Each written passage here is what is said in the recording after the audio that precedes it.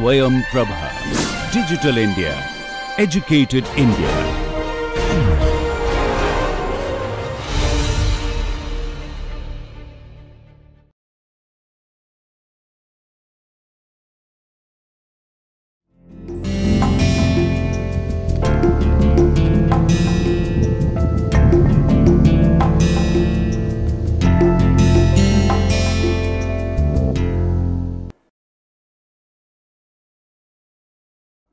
So, hello students, this is my 10th lecture, and in this session I would like to discuss the concept of will, concept of Wasiyat, essential element of will, and the quantum or limitations imposed by Muslim law upon the legator, upon the transferor. So, I will try to cover each and every aspect of Wasiyat in this lecture. So, as you all might be knowing that any property can be transferred by any person either by way of gift or by way of Wasiyat. So, you see, property can be transferred by transferor in favor of transferee, and if soon after the completion of transfer, if transferee gets absolute ownership in the property, then the transaction is called as gift. If transferor wants to transfer his property by executing an instrument, so that instrument, by that instrument, if he wants to transfer his property, that after his death property would go to the transferee in whose favor property is transferred. So, that is known as testamentary transfer, and will is good example of testamentary transfer. Why it is called testamentary transfer? Because property is transferred by way of testament, by way of executing an instrument, and by that instrument it is clearly stated in the document that property will be transferred by donor to the transferee, and it would be effective only after the death of transferor. So, then after the death of transferor, this property would go to the transferee.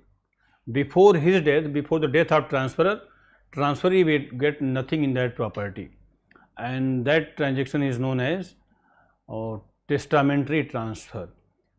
Non-testamentary property may be also transferred by non-testamentary right.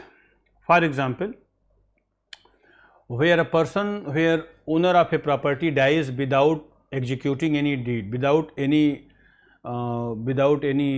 document, if he dies, then his property would be, the property of the deceased would be inherited by the legal heirs of the deceased. His son, daughter, they would get that property after his death. So, that transaction is known as non-testamentary transfer, non-testamentary devolution of property in law. So, as of now we have seen that any property can be transferred by three ways.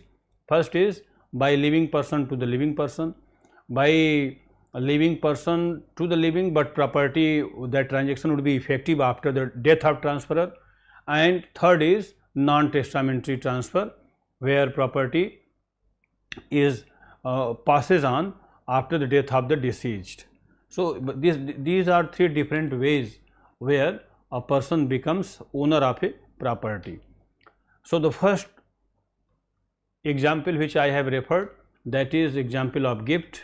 In gift, donee becomes the person in whose favor property is transferred, that he becomes absolute owner of the property the moment. So, these are the method to devolve the property. These are the method through which property can be transferred by one person to another person. Now, we will try to understand the law of Wasiyat, will, under Muslim law.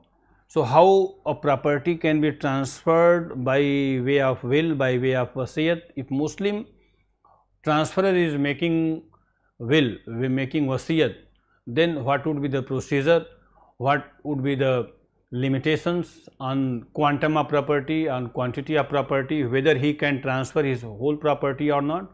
We will try to understand all these things in this lecture.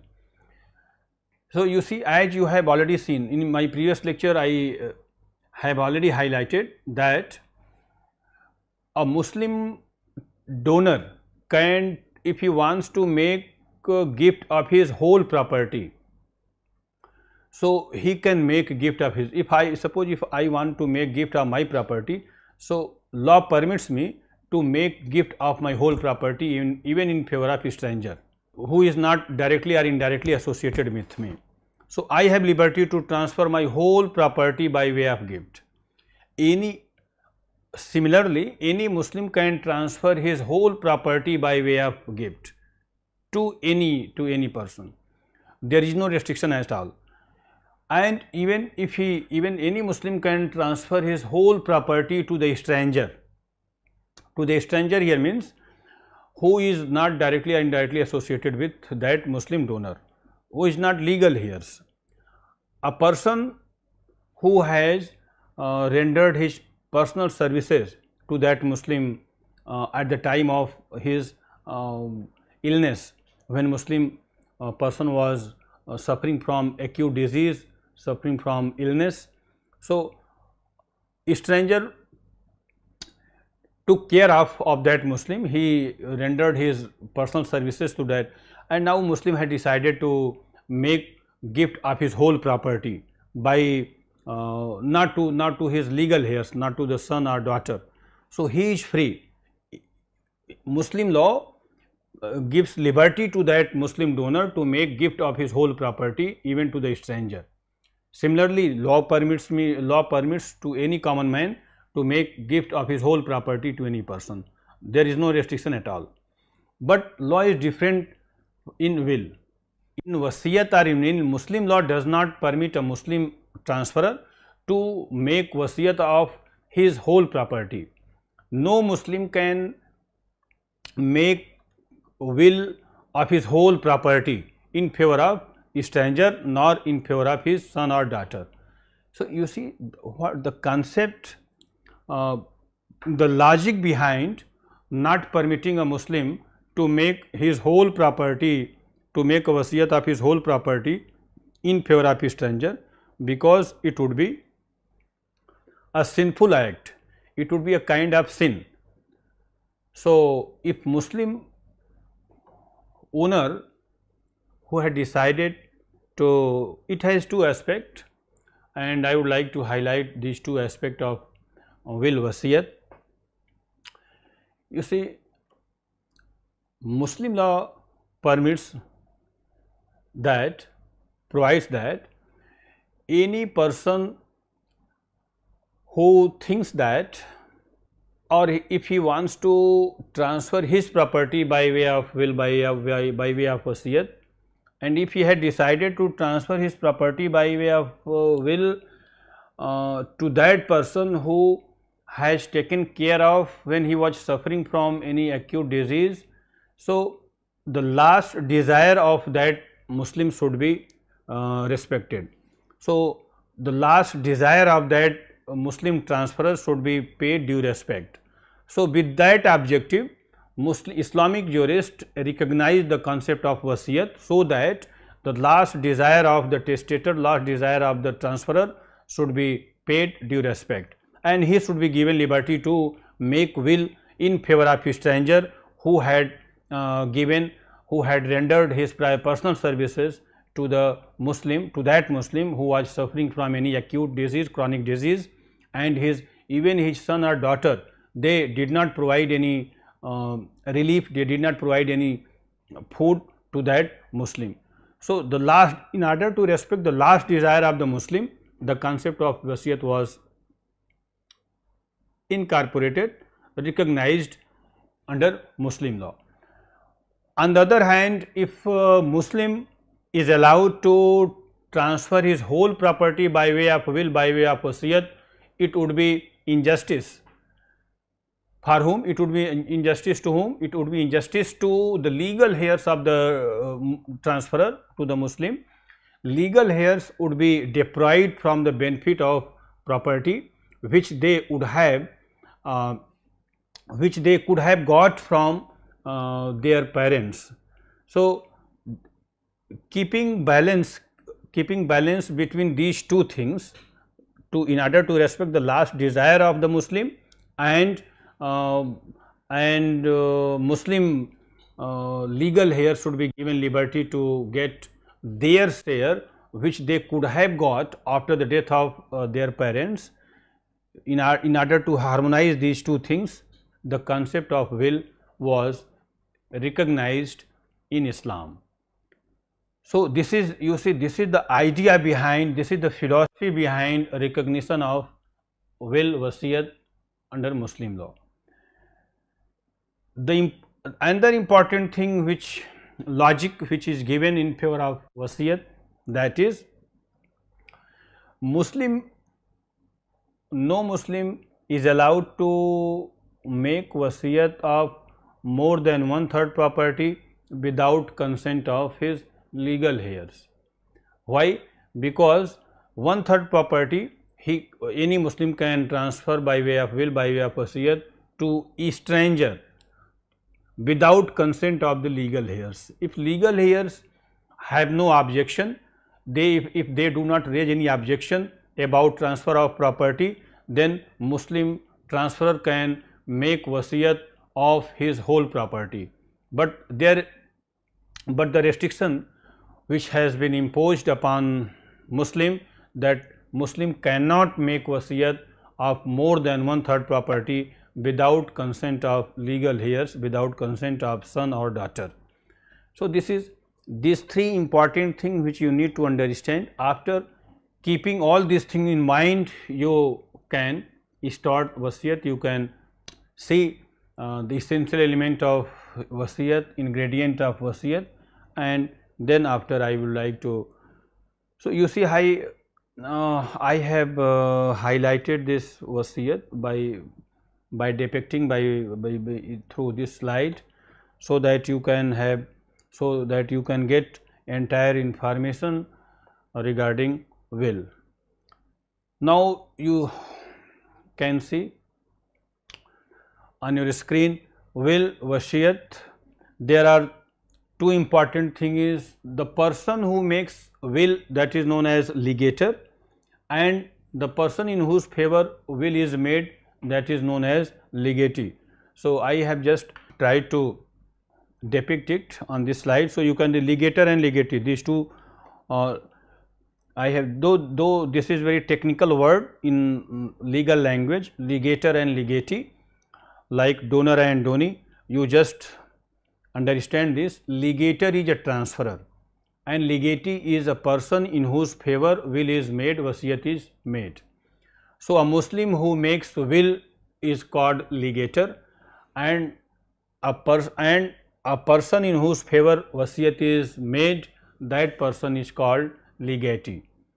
This legator is also called as testator, and legatee is also called as testatrix. Testator means a person who transfer his property by way of testament. Testament here means document. So, testator, testament is a document, deed, testatrix, legatee. You see, different nomenclatures are used for will, and different nomenclatures like bequest, testator, legator, all these words are used for transferor, legator, testator, bequest. A person who makes will, that is also known as will is also known as bequest, bequeather, legator, testator. So, you all need to understand all these common words which are used for which are used in wasiyat. Legator and legatee, as I said, the first requirement is that legator must be Muslim on the date of making the will. It is the religion of will maker who makes difference between wasiyat and common will.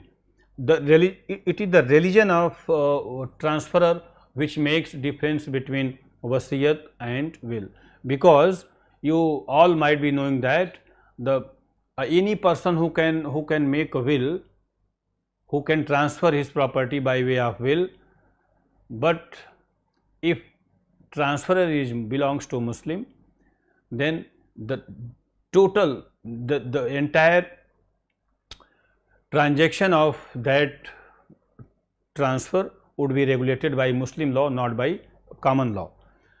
So why will is regulated by Muslim law? As I said, this is also very important thing. It also comes within ambit of section 2 of the Shariat Act 1937.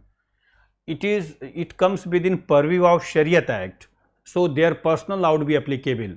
Not so if transferor belongs to a Muslim, then his personal law would be applicable, not Indian Succession Act would be applicable in that case.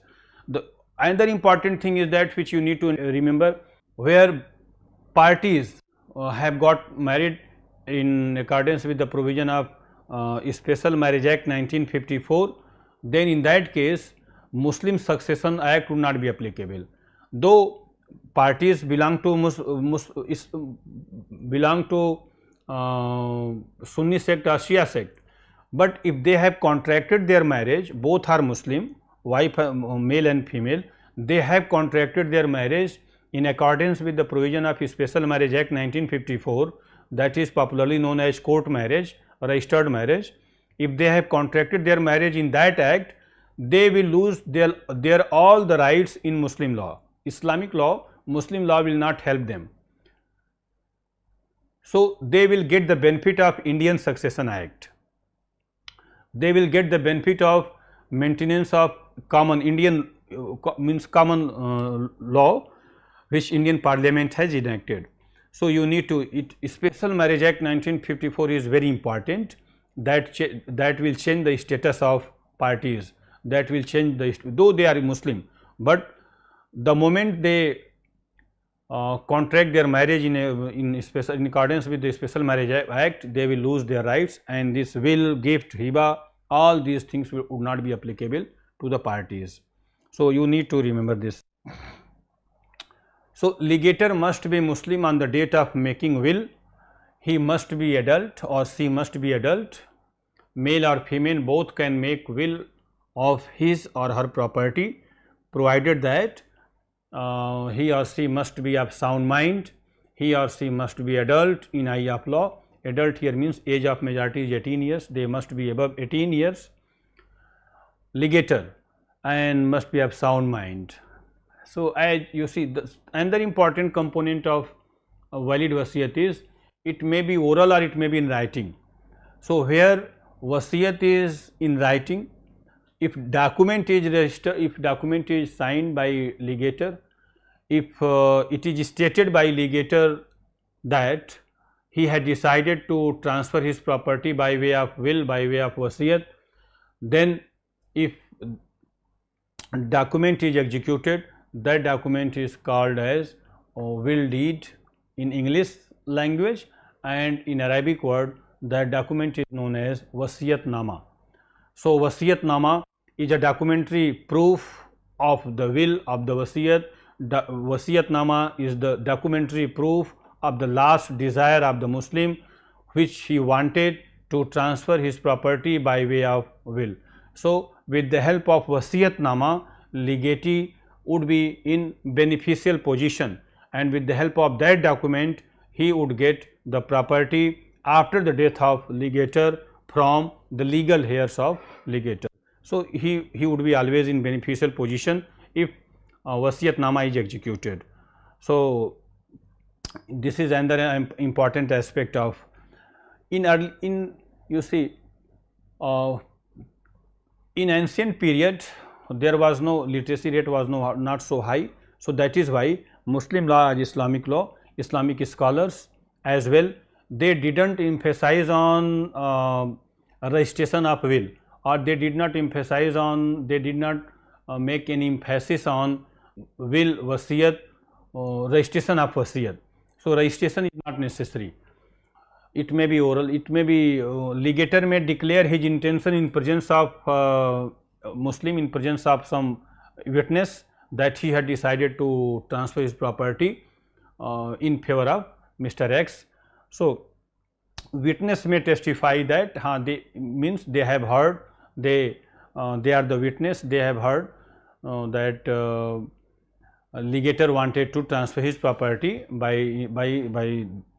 this way.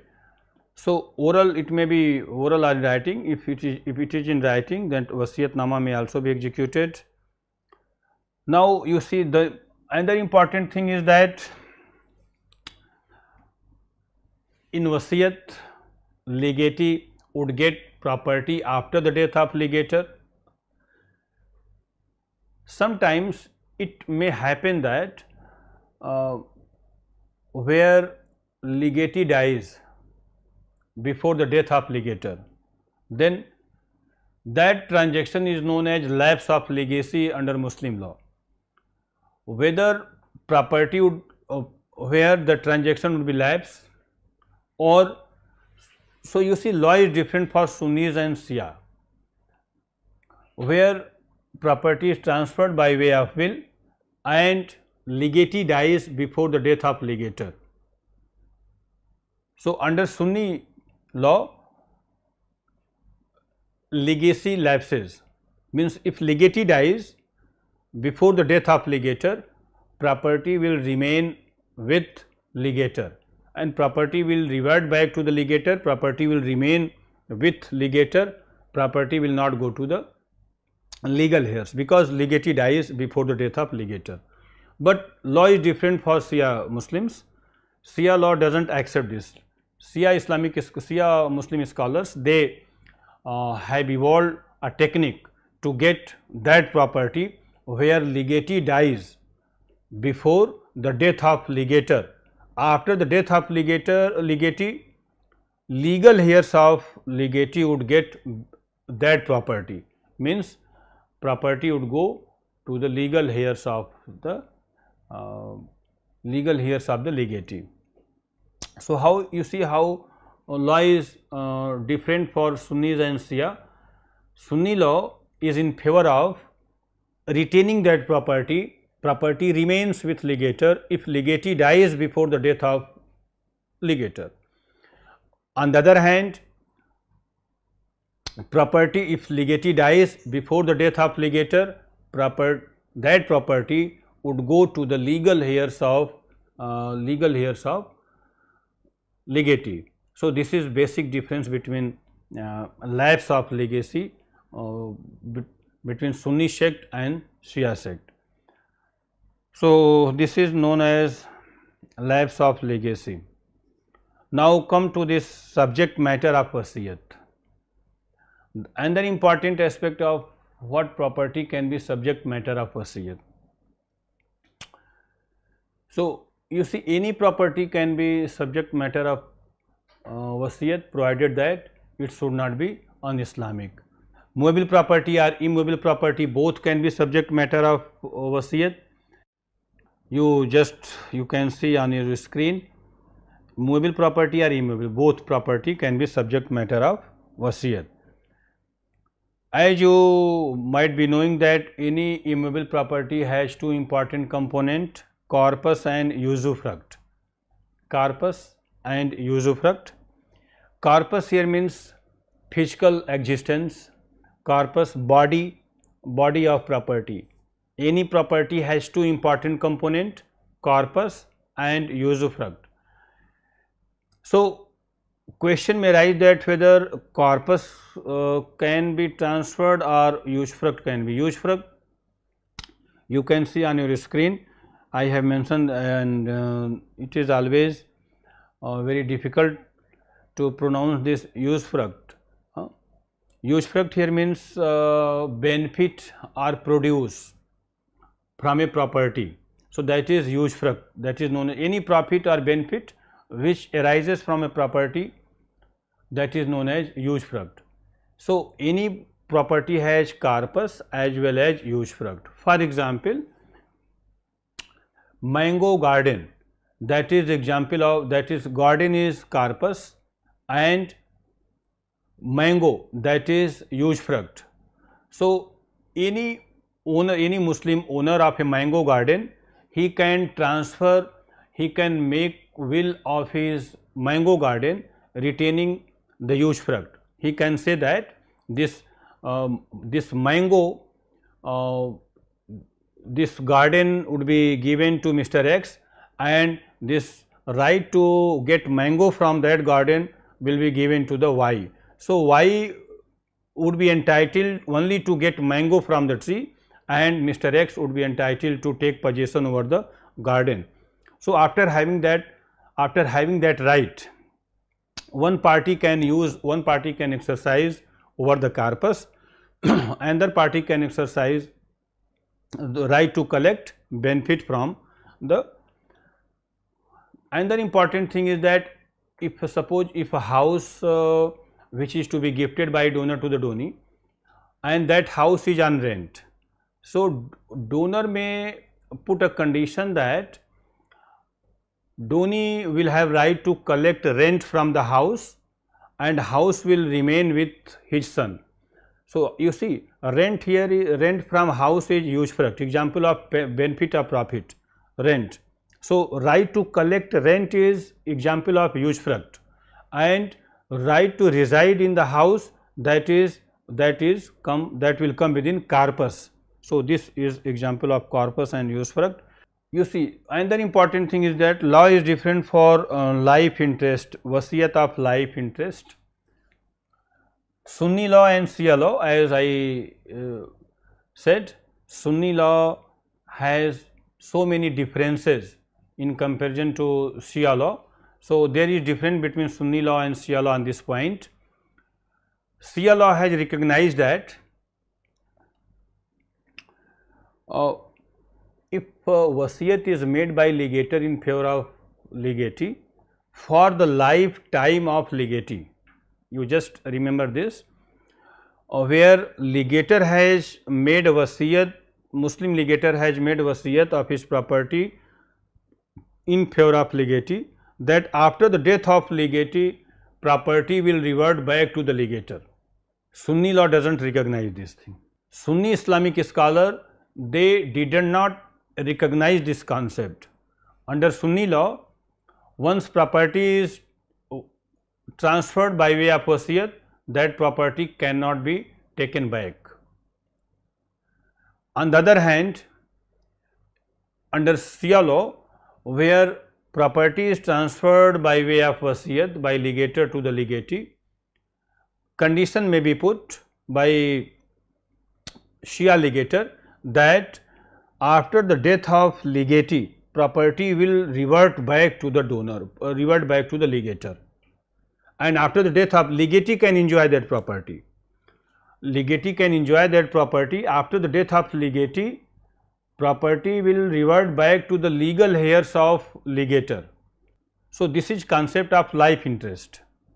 So, that interest can be created by a transferor in favor of transferee for the remaining lifetime of transferee. After the death of transferee, the property will revert back to the legal heirs of the. So, this is well. Now, here, now this is the another important aspect of testamentary right. You just, with the help of this slide, I will try to discuss testamentary right. You can see on your screen, that is, a legator has not absolute right or unrestricted right to make wasiyat. You see, I have tried to explain this with the help of this slide. I have put this stranger, legal heir, Sunni, what is law, what is exact position under Sunni law and Shia law. So, you see, testament, any Muslim legator can make wasiyat of his 1/3 property in favor of legatee without consent of legal heirs. So, if Muslim male wants to make wasiyat of his property, he can make only 1/3 share of that property in favor of legatee without consent of legal heir, without consent of son or daughter. So, this is restriction regarding quantum of quantity of transfer. So, no Muslim is allowed to transfer more than 1/3 without consent of. So, this law 1/3 Quranic injunction, that is known as Quranic injunction. Why I am highlighting this, that is Quranic injunction. So, it is believed that once Prophet Muhammad asked his people Vikas that what he would do, how he will transfer his property by way of wasiyat, whether he can transfer whole property or 1/3. So, he replied, neither 1/3, neither 2/3 property, not 3/4 property can be transferred, could be transferred by way of will to the legatee. Only 1/3 property should be transferred by Muslim to by any Muslim. So, since then it is believed that, since then it has been practiced that Muslim should not go beyond that limit. Why Muslims are not allowed to transfer more than 2/3 or 3/4 property? Because of that Quranic injunction. It is specifically stated in Quran that they should not go beyond that limit. So, only 1/3 property or 1/3 property can be transferred by way of wasiyat without consent of legal heirs. So, you see this is the law regarding wasiyat, will. So, Sunni as well as Shia both, they do not have any objection about 1/3. So, both sects follow this rule that there is no problem at all if quantity of property is 1/3. The problem is with more than 1/3. So, this law is equally applicable for Sunnis and Shia, that without consent of legal heirs, Sunni legator as well as Shia legator can make wasiyat of his 1/3 property without legal heirs, without consent of legal heirs. With the consent of legal heirs, any Muslim can transfer his property. Now, you see, law is different on this point. Sunni law and Shia law both have some disagreement on this point.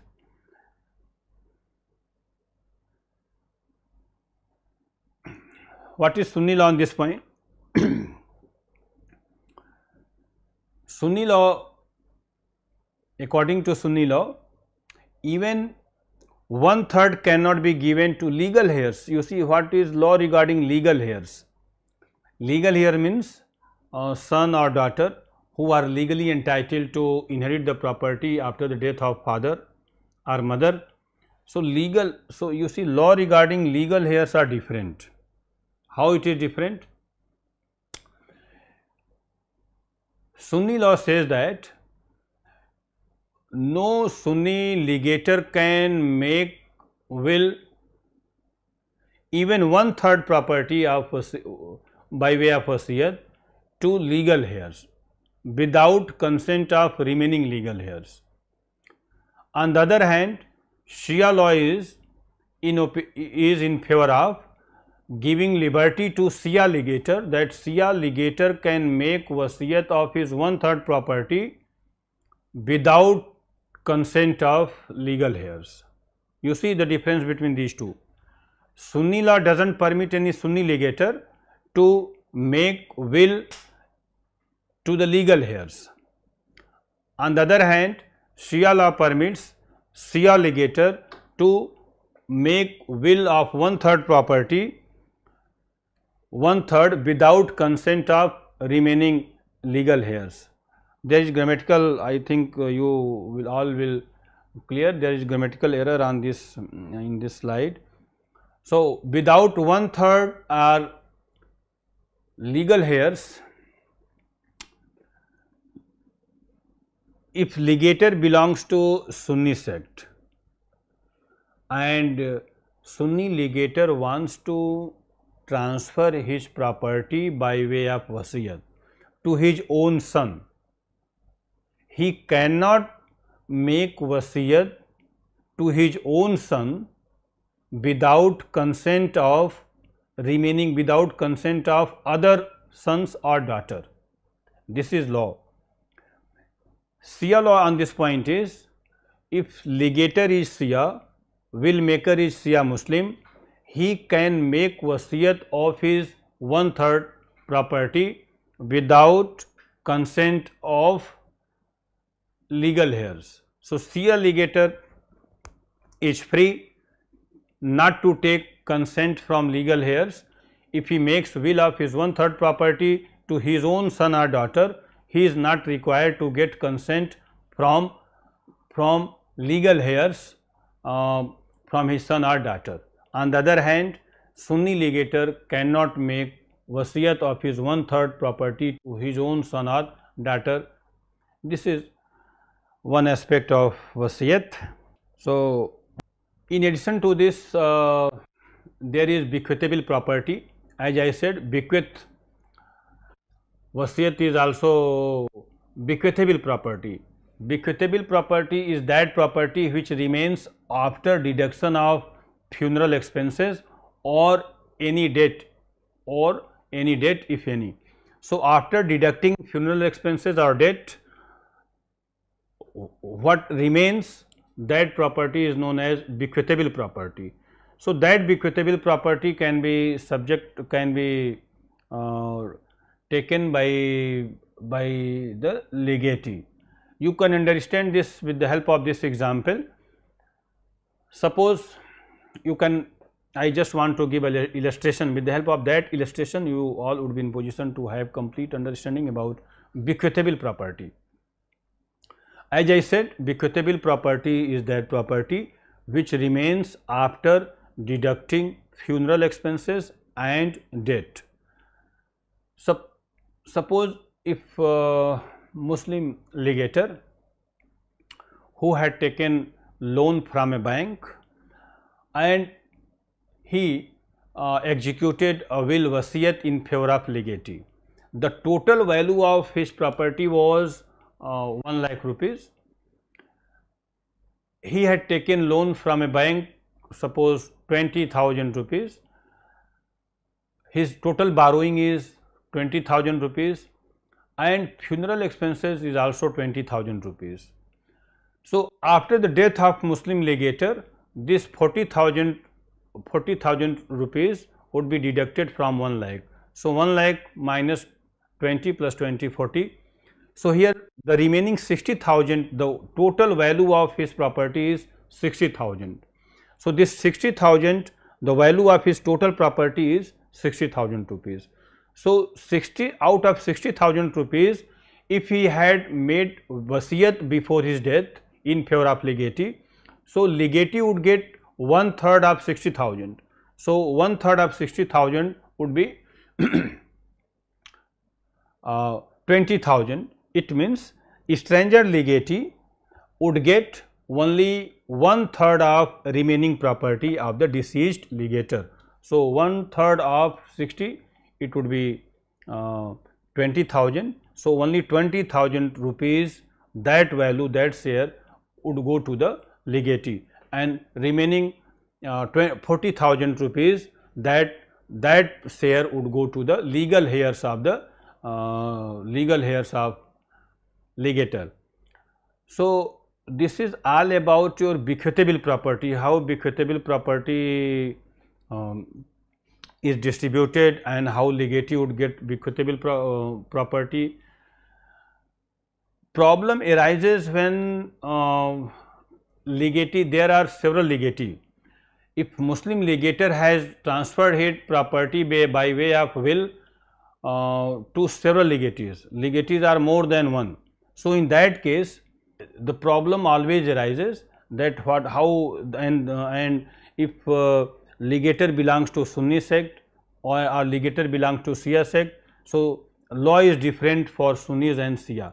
So they have discovered different form of rules. They have evolved different rule to decide their respective shares in that property. So Sunni law has different preferential, and they have evolved ratable ruin and preferential rule for devolution of property if there are several legatees. So now this is all about your testamentary right, how stranger can get only 1/3 without consent of legal heirs. Though there are some technicalities in. Now come to this another aspect of will.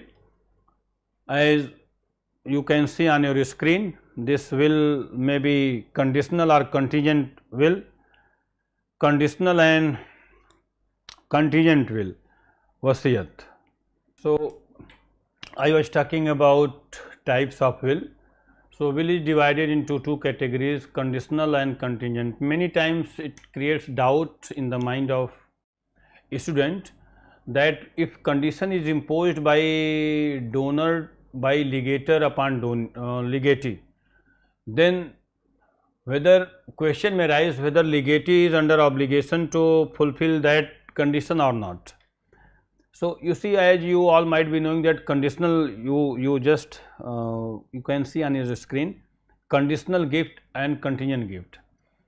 So conditional will, wasiyat, will here means wasiyat. Conditional will, wasiyat is that will which contains some condition imposed by legator upon legatee. For example, where legator imposes any condition upon legatee that legatee would get his share property only after the fulfillment of that condition. For example, if legator puts a condition that legatee would get property if he marries with his daughter, Muslim legator has put this condition upon legatee. If legatee, suppose if legator dies and legatee does not fulfill that condition which was imposed by legator before his death, even though legatee is entitled to get his property after the death of legator. So conditional will is valid. Conditional will is valid. Condition imposed by legator is void, and law presumes that as if no condition was imposed by legator upon legatee, transaction would be valid, wasiyat would be valid, but condition is void, and Muslim law presumes that as if no condition was imposed. The same case is with will also. In common will, if any Hindu male has made a will in favor of legatee, and if he dies, before his death, if he had put any condition upon legatee, even in that case, after the death of legatee without fulfilling that condition, legatee can get that property. So it is not necessary for legatee to fulfill that condition. So you must understand this. The same case is with wasiyat also. If Muslim legator has put any condition upon legatee without fulfilling that condition can get that property. That should be. So conditional gift, in many times it may happen that Muslim legator can, पहले आप लोग थोड़ा set कर लीजिए तब उसको करिए. So well, I was talking about conditional will and contingent will. So in that context, I tried to explain conditional will and contingent will. So with the help of example, you can get entire information about contingent gift and conditional and contingent. As I said, condition imposed by legator upon legatee would be void and transaction is valid. So now come to this contingent gift. Contingent gift is no gift in contingent will is no will in eye of law.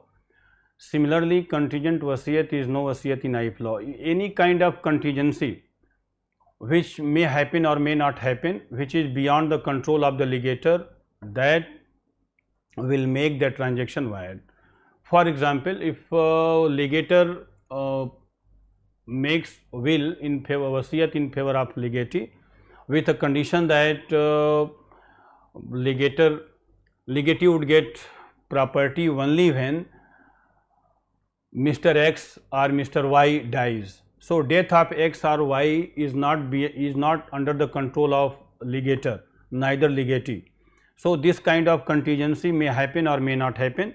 So in this situation, legatee, the transaction is always void, is not treated as valid transaction, and legatee would get nothing.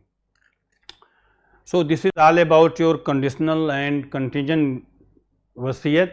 Now come to revocation of wasiyat. In this, actually grammatically, how wasiyat can be revoked and to what extent this wasiyat can be, legator has liberty to revoke his promise.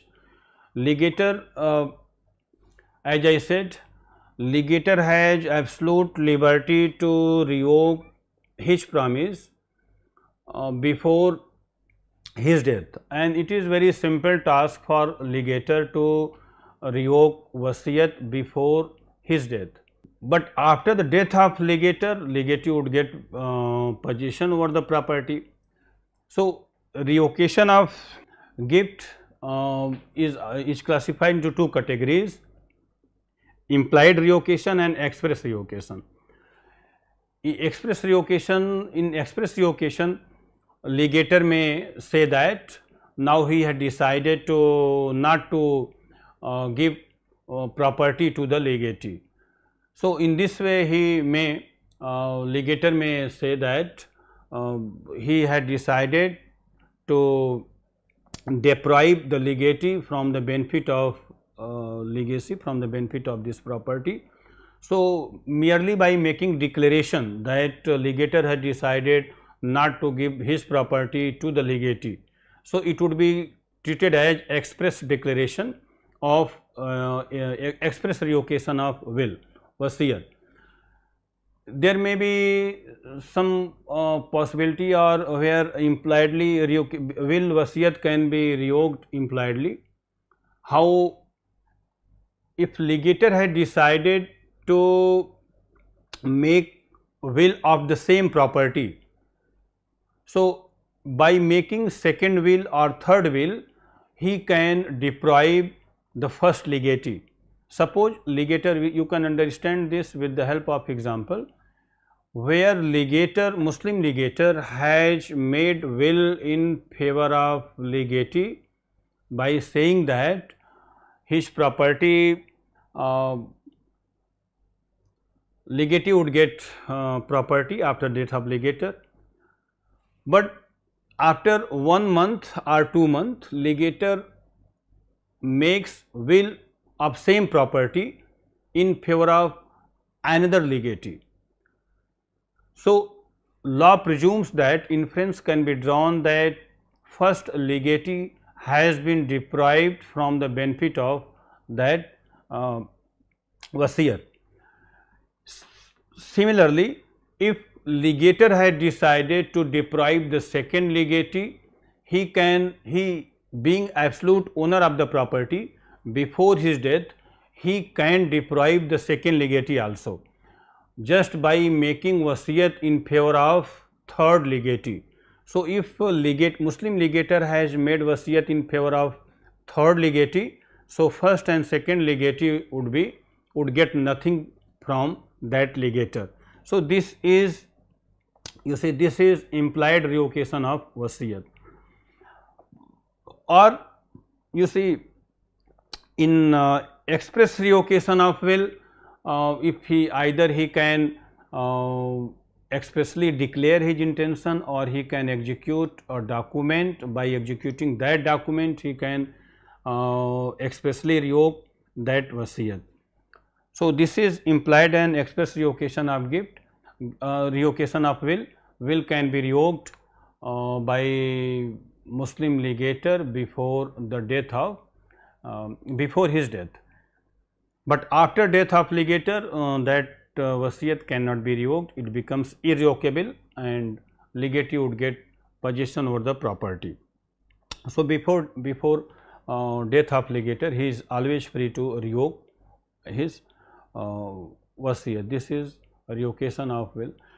And the last, you see, gift and wasiyat, there are certain things which are very common in gift and Muslim gift and wasiyat. That is death bed gift, and in Arabic word it is referred as marzul maut, death bed gift. Though it is death bed gift, but in fact it is similar to the wasiyat, though it is made by Muslim donor when he has apprehension that he may die very soon. That is known as death bed gift, but the consequences of death bed gift is like wasiyat. So, firstly I would like to discuss this peculiar form of wasiyat which Muslim law has recognized as a death bed gift. So, death bed gift is that gift when a Muslim person has reasonable apprehension in his mind that he is suffering from acute disease and he or she may die very soon. Having that apprehension in mind, if Muslim legator makes will in favor of legatee and if he dies, then that transaction is in fact wasiyat.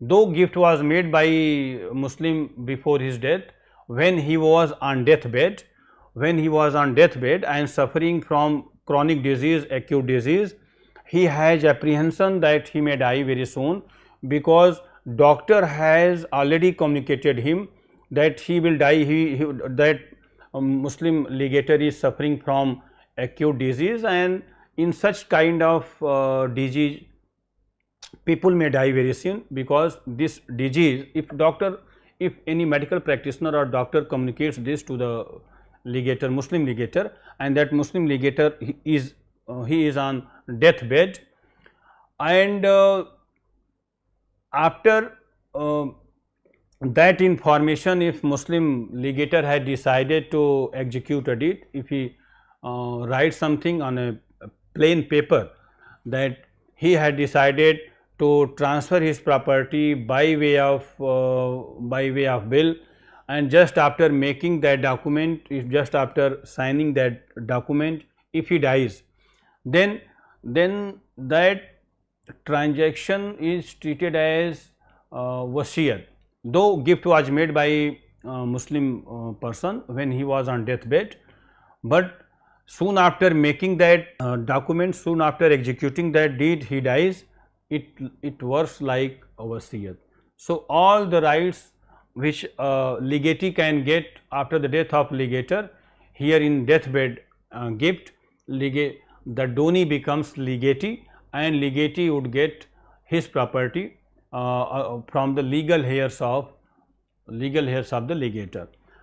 So, this the important thing is that reasonable apprehension in the mind of legator, how inference can be drawn that at the time of death Muslim had reasonable apprehension in his mind.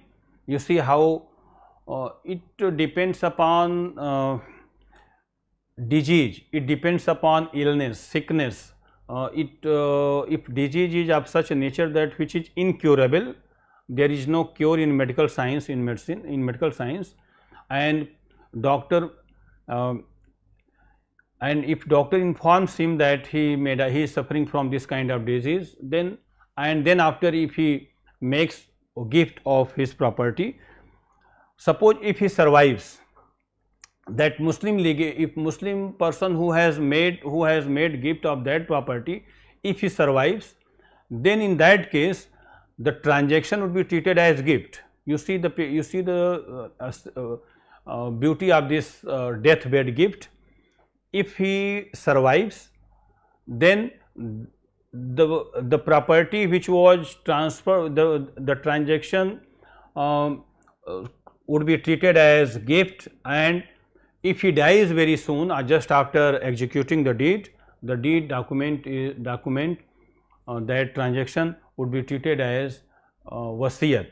So it is the death of legator which makes that document as a will or wasiyat, and if he doesn't die, if he survives, then his survival will give the benefit to the donee, and donee will get absolute ownership over the property. In case of death of Muslim legator who dies after executing the document, if he dies, then the transferee in whose favor property was to be transferred by way of will would get only 1/3 property. He will get only 1/3 property, because here the rule relating to wasiyat would be applicable, and now legatee has become stranger, and stranger cannot get more than 1/3 property from the legator. So he will get only 1/3 property from the legator, not more than that. So legal heirs are bound to give only 1/3 property to the legatee. So without consent, if they have raised any objection, legal heirs have raised any objection, then legatee would get only 1/3 property, not more than that. In case of, and if he survives, then that transaction would be treated as gift, hiba, and donee will get entire property, whole property which was transferred by donor to the donee. So this thing you need to understand, that how deathbed gift may be treated as wasiyat, how the consequences of deathbed gift would be like will or wasiyat, and it would be treated as simply gift, hiba, if he survives, if transferor of that property survives.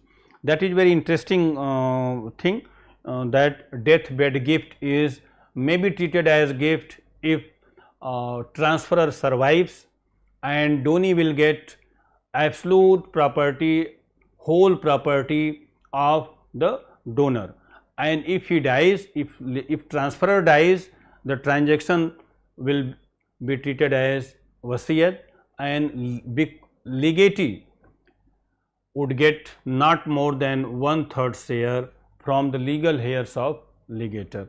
So this is all about your deathbed gift, and deathbed gift may be treated as will or wasiyat, will. So I think after this discussion, you all would be in position to have complete idea about wasiyat. I have covered each and every aspect of wasiyat, meaning, concept of wasiyat, with what objective this wasiyat was recognized by Islamic scholars, Sunni law and Shia law. There are so many differences between these two sects. Sunni law is different in many respects with Shia law. So you all, I also covered conditional gift, conditional wasiyat and contingent wasiyat. So after this discussion, I think you all must have understood all the things which I have just discussed in this lecture, and it would be very beneficial for you, not for in your examination, in competitive examination. And with this, I would like to conclude this lecture. Thank you all.